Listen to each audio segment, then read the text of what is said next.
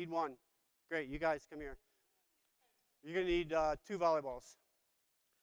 So everybody's going to be doing this, okay? So she's going to attack the ball, and you're going to dig it back to me, okay? But you have to throw your ball in the air, dig my ball, then catch your ball. You're throwing it to yourself. So you toss it in the air, dig, catch it. Then she's going to hit the ball that you have dug. Ready? Catch. You have to dig it back to her. Yeah.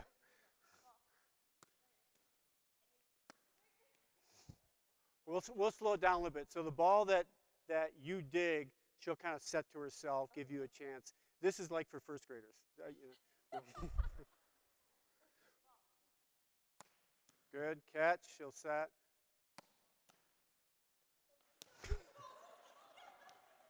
Okay, let's see how we do.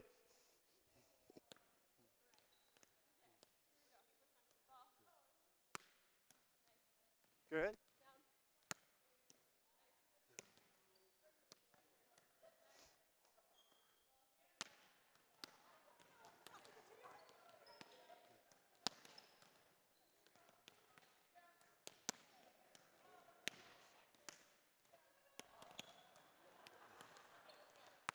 Okay, hold up, hold up, hold up.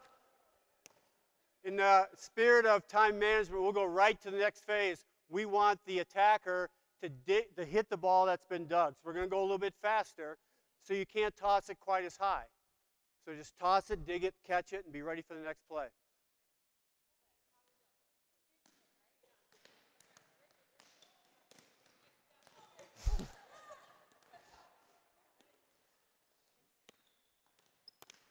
Good.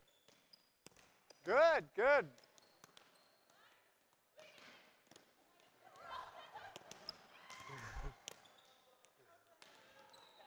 Okay, stop. Don't choke on me here. Don't choke on me. This group was doing it great. So we're watching. Go ahead.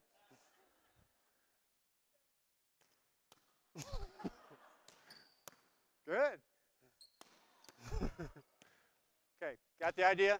All right, so I think a lot of the ball handling stuff to do, if you can just throw in other things, like a lot of times, if I grab your ball, okay, you guys, we have our team is just playing pepper, so you can toss that to the side for a second. So she's just going to hit the ball that you dig, but after you dig the ball, I might be hitting the ball at you too. You have to dig that one back to me. The first one still stays in play. So go ahead. So as a coach, you can kind of walk around and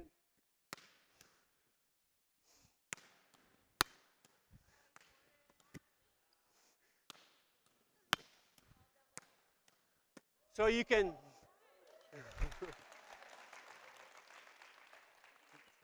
so you can do a lot of different things just to keep them engaged mentally, you know, and add different caveats to hey, do this, but while you're doing this, you have to do that. Okay, and I think all of that is good stuff and lends variety to what you're doing in practice.